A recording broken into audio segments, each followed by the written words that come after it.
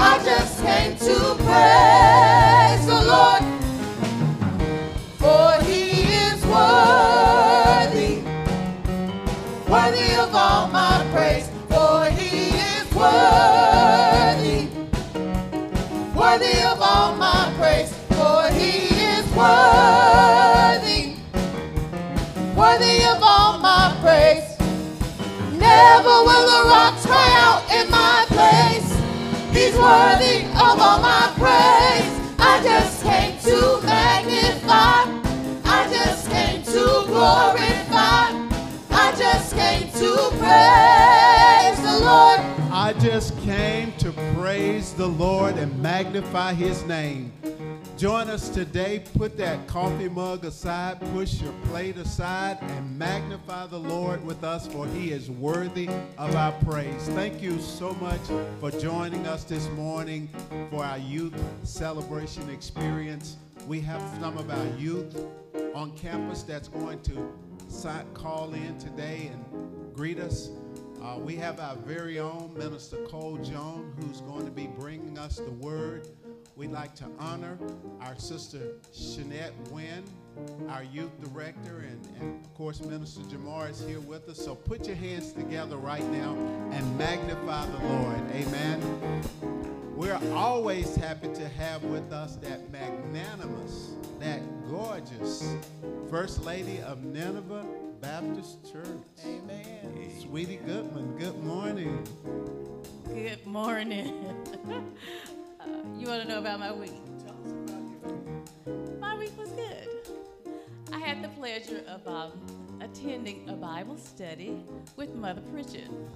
Now, Mother Pritchett is about 84 years old, and she is hilarious to me because she loves the Lord, and she started out teaching for about an hour. Now it's dropped down to 20 minutes because she want to ask us 40 minutes of questions, and we don't know nothing.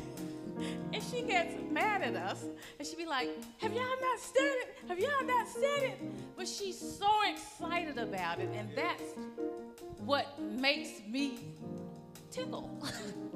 So I checked myself this week to think about, am I that excited about the Lord and about his goodness, even in the bad times? And she's still excited, and she's gone through some things, and she's had some rough things to go on in her life, but she's still excited. So I honor Mother Pritchett today on the show for how she has encouraged me to check myself and make sure I'm excited for the Lord. Amen. Amen. So wherever you are, whatever you're doing today, get up and be excited about the Lord our God. Amen.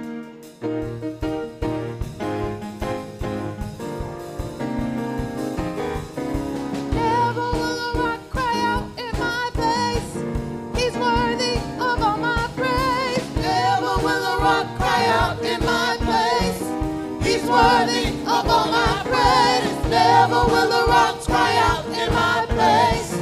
He's worthy of all my praise. Never will the rocks cry out in my place. worthy of all my praise. Never will the rocks cry out in my place. He's worthy of all my praise. Never will the rocks cry out in my place. He's worthy of all my never, never, never, never, never, never, never, never, never. I just came to magnify. I just came to glorify. I just came to praise the Lord. Amen, amen. I just came to magnify and praise the Lord. Give God some praise right at home, somebody. Amen, amen. At this time, we have a prayer coming from our very own Tatiana Holt. Amen. Give her a round of praise as she comes to the screen. Good morning, church. My name is Tatiana, and I'm currently attending St. Andrews University in North Carolina. I am product of Nineveh's youth department. Please bow your heads and close your eyes as I pray for you. Lord Jesus, we come to you. We pray that you continue to give us wisdom and knowledge. We pray that we continue to seek you in everything we do, and that you would just continue to heal our country and just give us supportive leaders that will fulfill everything we need. We pray that you would just be with us, and that you would guide us, and that you would see us, and that we would seek you in any form that we need to.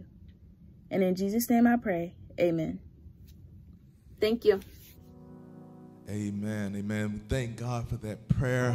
At this time, we also have some of our youth and young adults that have a brief greeting for some of our Nineveh family. Amen. Hey everyone, my name is Ariana.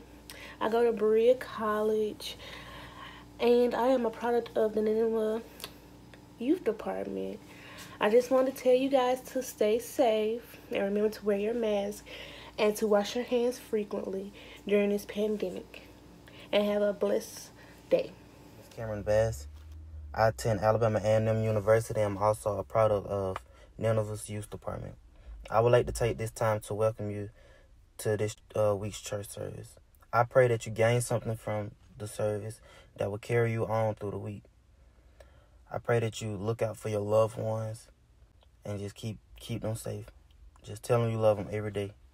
Amen, amen. We're thankful to see them and hear them, amen, and thankful that they're away in college thinking about little old us, amen, somebody. They haven't forgotten about their roots, and they're still Ninevites, amen. We pray for them, cover them in prayer, amen. Amen. Let's get back into the praise and worship. Lift your voices with us. Be our extended choir right where you are.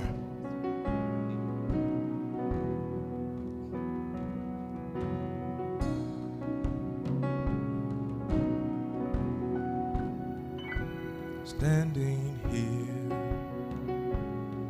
not knowing how we'll get through this test, but holding on to faith you know best, and nothing can catch you by surprise. You've got this figured out and watching us now. And when it looks as if we can't win, you wrap us in your arms and step in. In everything we need you'll supply. You've got this in control, and now we know that you made a way. When our Backs was against the wall, and it looked as if it was over. You made a way, and we're standing here only because you made a way. church, he made a way and he'll continue to make a way. Whatever you're going through, give it to God. And now we're here, looking back on where we've come from. Because of you and nothing we've done, to deserve the love and mercy you show, but your grace was strong enough to pick us up, and you made a way. When our backs was against the wall, and it looked as if it was over, you made a way. And we're standing here, And we're standing here only because you made a way.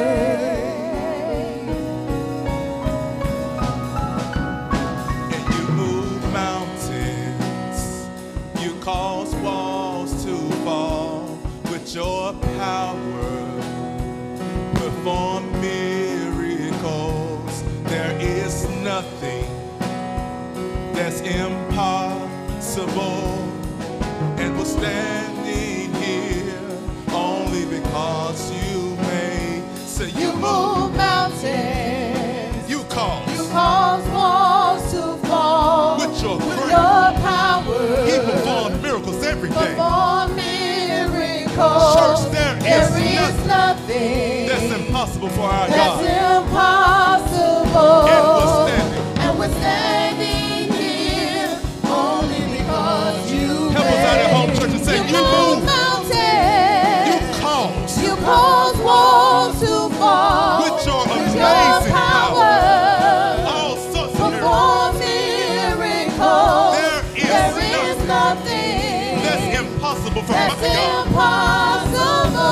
And I'm standing. And we're standing here only because And you we're standing. made. And we're standing here only because you made. Church, and we're standing. And we're standing here only because you made a way. Made A way. Time and time again, church, he made a way. You made a way. Right when the devil thought he had you, he made a way. You made a way. Don't throw in that towel. He's still making a way. You made a way. And I'm standing here only because you made a way. Only because you moved the mountain. Only because you opened the door. I'm standing here because you made a way. Because you opened the door, because you were the change. You made the difference. Oh, God. I don't know about you, but one of the things that I'm often reminded of is that I'm not really worthy of anything that I have. But Jesus, but God. He makes ways when I don't deserve ways. He opens doors when I don't deserve them. And the doors that he opens, no man can shut. And the doors that he closes, no man can open. And so, God, we just say thank you right now. We just say thank you for opening doors. We say thank you for making ways. Because, God, we don't deserve it. We don't deserve it. But you've been ever so faithful. You've been ever so gracious and ever so kind. Oh, God. Join me this morning in the book of Matthew. The book of Matthew, Matthew 27. Now, I know it's not Easter time, but we're going to go back to that portion of the Bible because I do believe that there is a word there. Matthew 27. Matthew 27, beginning at verse 15, we find these words. He says, "Now it was the governor's custom at the festival to release a prisoner chosen by the crowd. At that time, they had a well-known prisoner whose name was Jesus Barabbas. So when the crowd had gathered, Pilate asked them, 'Which one do you want me to release to you, Jesus Barabbas or Jesus who is called the Messiah?' For he knew it was out of self-interest that they had handed Jesus over to him. While Pilate was sitting on the judge's seat, his wife sent him a message. 'Don't have anything to do with that innocent man, for I have suffered a great deal today in a dream because of him.' But the chief priests and the elders persuaded the crowd to ask for Barabbas and to have Jesus executed. 'Which of the two do you want me to release to you?' asked the governor. 'Barabbas,' they answered. 'What shall I do then with Jesus who is called the Messiah?' Pilate asked. They answered, 'Crucify him.' Why? What crime has he committed? Asked Pilate. But they all shouted all the louder, crucify him. For the time that is ours, I want to chew on this thought, a power problem. A power problem. Spirit of the living God, we are hungry this morning, God. We need you to move in ways we've not seen. So, God, we just pray that you would send your spirit and you would rain down a rhema word from heaven. We love you. We praise you. In Jesus' name, amen. Just a week or so ago, there was a hurricane that hit the Gulf Coast. And I've got a couple of friends that live down there, and one of the things that I keep hearing is they still don't have any power. They're going on weeks now, and there's no power. And so they've gotten used to sitting in the dark. And as they've gotten used to sitting in the dark, when they walk outside, it's like their eyes want to revolt. Anybody ever woke up and the light just turns on instantly, and you're like, oh my God, turn the light off. I can't deal with this right now. And so they've gotten used to sitting in the dark. Well, at the beginning of time, when man fell from grace, the power got turned off. We got disconnected from the source, and we got used to living in the dark. And after living in the dark for such a while, when the light showed up, when the light got turned back on, man's instinct was to reject the light, because man had not grown accustomed to living in the light. And see, one of the things is when we have grown accustomed to something, often we think that it's normal. It's the same way that children can grow up in dysfunction and they can think it's normal. It's the same way that some of us grew up eating bologna sandwiches and we thought it was normal, regardless of, high blood pressure. We grew up eating fried chicken, and regardless of how many calories, we thought it was normal. And so when we eat stuff that doesn't have salt on it, we say, what's wrong with this? This is not good. And so what we grow accustomed to becomes normal, whether it be healthy or not. And so today in our text, we are drawn to Jesus as he has been betrayed. And after he's been betrayed, he's been drugged from judgment hall to judgment hall. I know you know the story. And as he's been drugged to judgment hall, he makes it to Pontius Pilate's house. And when he gets to Pontius Pilate's house, what we discover is the chief priests and all the crowd are calling for Jesus' head. But Pontius Pilate sees no fault in Jesus. He says, well, what has this man done to you? And they make these claims, and even the scripture says that they know that Pontius Pilate, that the chief priest and all the other guys want him out of envy, because he has threatened their power. He's threatened their influence. He's threatened the stronghold that they've had on the people. See, what happened at the beginning of time was when we got disconnected, God issued a couple of patches. Now, I don't know if you know anything about electricity, but for a long time, if you jump out a system or you have something that has a patch, if it's patched for too long, it will cause more problems. If you've got a hole in your roof and you patch it and you don't fix it, after a while, if it keeps raining, it's going to cause a bigger problem. If you have a problem with your air conditioner and you try to patch it and you don't fix it, after a while, that leak is going to get worse. If you got a problem in your plumbing and you patch the hole but you don't fix it, after a while, you're going to have a flood in your living room. And so God issued a patch. He told them to go to the temple and to make sacrifices, but that was never enough. And so as time went down, as all of us know, he sends Jesus Christ. He sends a perfect, blameless man to exchange in our place and in our stead. But when the perfect solution shows up, because man had been in the dark for too long, we rejected him. They were sent for the Jews, and it was the very Jews that called for his head. And so when I looked at today's text, I was interested because he was at Pontius Pilate's house. Pilate does not want to persecute him, but he has a custom. He says, at Passover, I let go one of the prisoners, and when I let him go, I let the people choose who I let go. And so you had this guy named Jesus Barabbas, as the NIV reads, and you have Jesus Christ the Messiah. Now, Jesus Barabbas, his name Barabbas literally means son of the Father. Now, we know Jesus is the son of the Father. Well, Jesus Barabbas was an insurrectionist. He caused riots in the town. He was an accused murderer. He had been wreaking havoc on these people's lives for as long as they could remember. And then you had Jesus, who had been healing the sick, who had been saving the lost, who had been making lame men walk and causing blind men to see. He had done nothing to the people that would be bad except threaten their power. Because the people had been bound by religion. They had gotten comfortable with religion. They had gotten comfortable being in a place of familiarity. How many of us have gotten comfortable at home? We've been out of church for 6 months. We got comfortable not having to put on our pants to get on the Zoom call. Got comfortable not having to go to the beauty shop. Got comfortable not coming to church. Got comfortable not reading our Bibles. Got comfortable doing all the things that we know we should be doing because we've been in the dark. And so since we've been sitting in the dark, I promise you when the light comes back on, will we respond well or will we respond, turn it back off, turn that light back off? Because if you think about it, these people were in need of a Savior. We had a problem. We had run up a bill that we could not pay. It didn't matter how hard we worked. It didn't matter how much blood we tried to shed. There was nothing that we could do to save our own souls, and the solution showed up, and the response was get rid of him. Get rid of him, because we had gotten comfortable.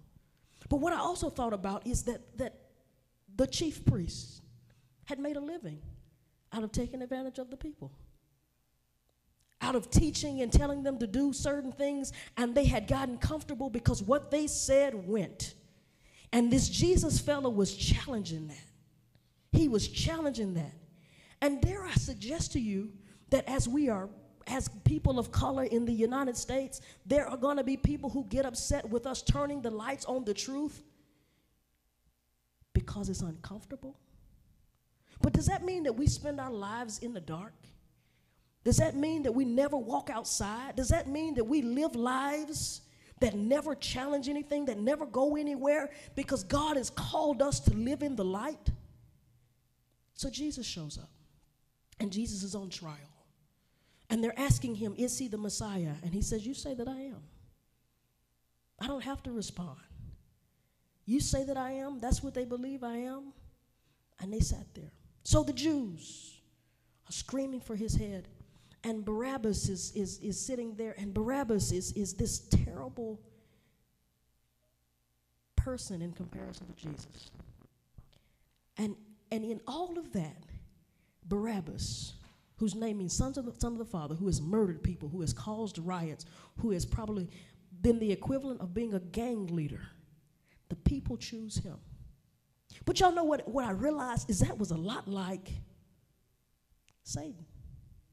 If you look at the Antichrist, you look at Satan, you look at his MO, he tries to get you as close as possible. Let me get you as close as possible to what Jesus, I'm going to even give him the same name. And you've been so comfortable around him. He's been around for so long that surely this must be right. Because this is where we've lived. This is where we've abided. This is normal. And so we've gotten comfortable in dysfunction so that when correction comes, we reject it. And so I really want us to think for a minute, because sometimes we do things in church, at home, in the neighborhood that God never called us to do. We do things in church out of tradition, or we do things in our families out of tradition, and it couldn't be further from right. But we've gotten so comfortable in the dysfunction that when somebody challenges that, we get ready to fight, and we get angry, and we're upset. And the truth of the matter is God is calling us out. God is calling us to freedom. He's calling us to walk in the way that he has created us to walk, but we're afraid because it hurts, because it's going to make me change. And dare I say to you that part of your Christian journey is that God would evolve you, that he would bring you out of what you were into what he designed you to be. And if you stay in the place of darkness, you very well could miss the Jesus, very well could miss the salvation, very well could miss the best thing that could ever happen to you. And so what I want to encourage you to do today is I want you to take a long, hard look at your life and ask yourself, am I living in the light, or am I sitting in darkness? Have I gotten comfortable outside of what he's designed me to be, or am I walking after purpose Because the very guys who were charged with the souls of the people, the leaders, got it wrong. And so if the leaders could get it wrong, you know you could get it wrong too. But one other thing that I thought about, I was sitting here with this text and I was kind of sifting through it. Another thing that I thought about is that when we get comfortable, we become the little GODs in our life. We become the God in our life. And if we're God in our life, we call the shots. And often we get afraid of that word submission. But submission will change your trajectory. Because if you're the God of your life, you can't go any further than this street.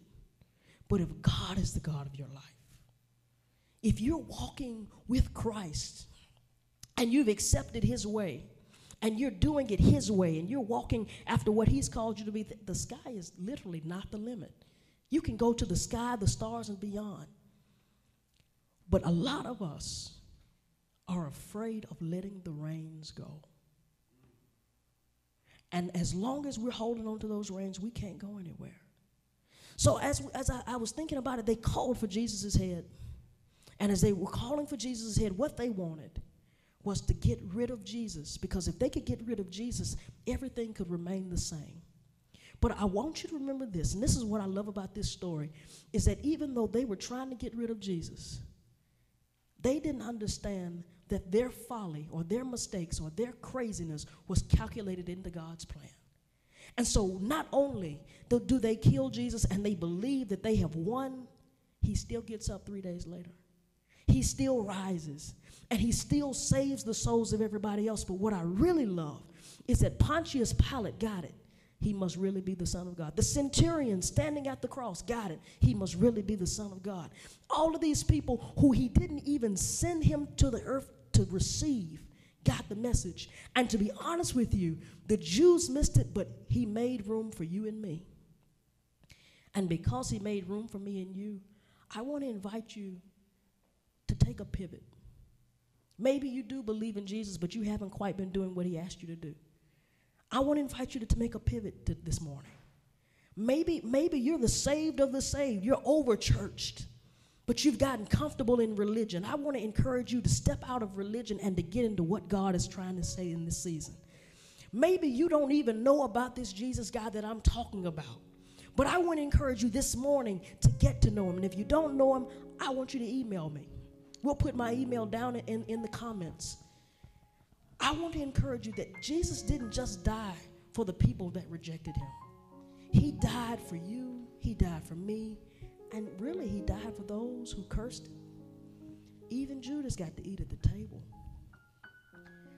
And so, church, more than anything this morning, I want you to see that you've got to let go of the power. And if it's not salvation that you get this morning, I hope it's freedom that you get.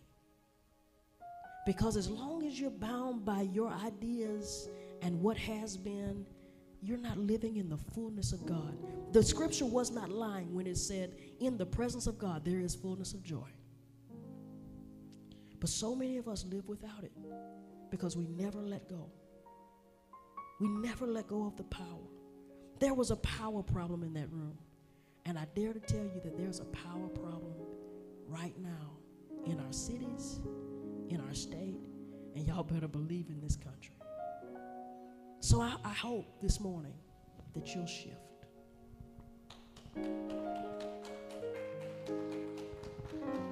Amen. Continue to give God praise right where you are.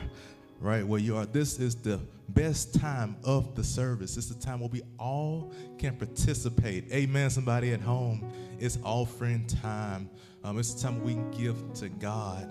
Amen. All the blessings he's given to us. I don't know about you, but when I get my paycheck, I look at it and I said, God, I'm blessed. I thank you for what you've given me. And all he asks for is a small portion, just 10% of what he's already given us. So at this time, you have 3 ways to give. First is we have Technology Church. You can give via Cash App. Nineveh's Cash App is going to be the $, capital N, I-N-V-E-H, capital M, capital B, capital C. Also, you can mail in your tithes and offering to the church. The address is 1067th Street North, Birmingham, Alabama, 35206. And then you can come on by the church on Sunday between 10 a.m. and 12 noon. Somebody will be here to greet you and accept your tithe and offering. Come on, give it to God because he's blessed us enough. Amen. Somebody give God some more praise right where you are.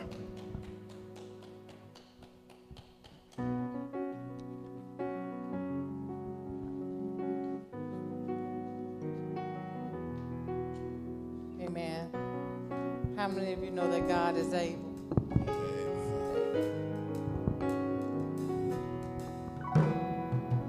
Exceedingly,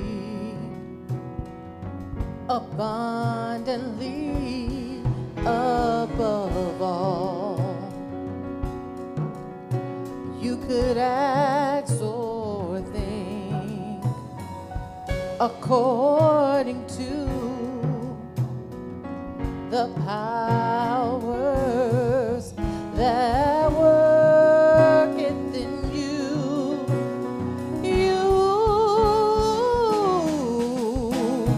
God is able to do just what he said he would do. He's going to fulfill every promise to you. Don't give up on God, 'cause he won't give up on you. He's able.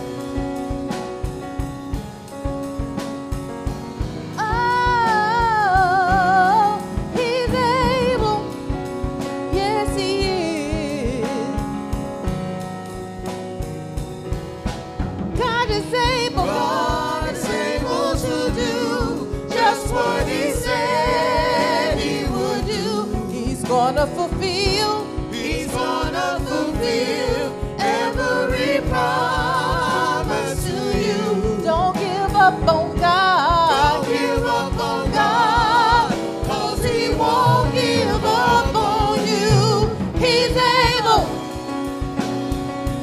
Oh, he's able. He's able.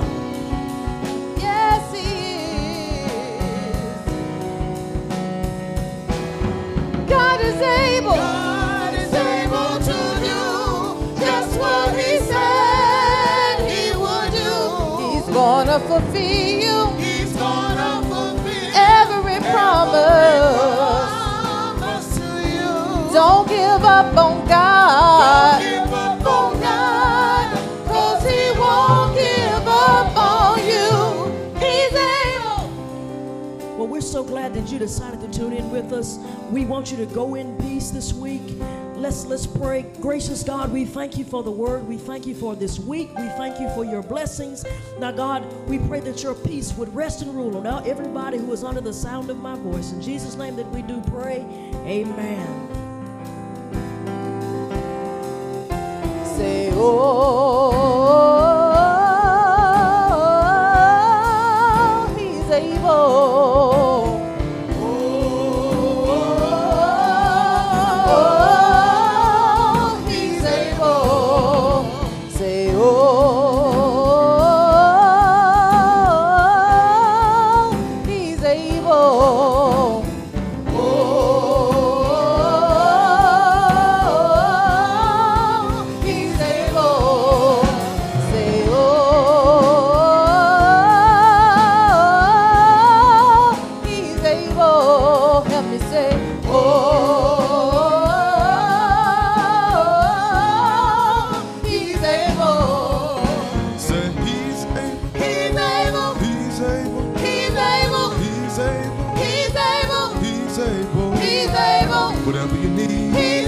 Whatever you want, he's able. Whatever you need, he's able. God's got it. He's able. He's able. He's able. He's able. He's able. He's able. He's able. He's able. He's able. Whatever you need, he's able. Whatever you want, he's able. Whatever you need, he's able. He's able. He's able.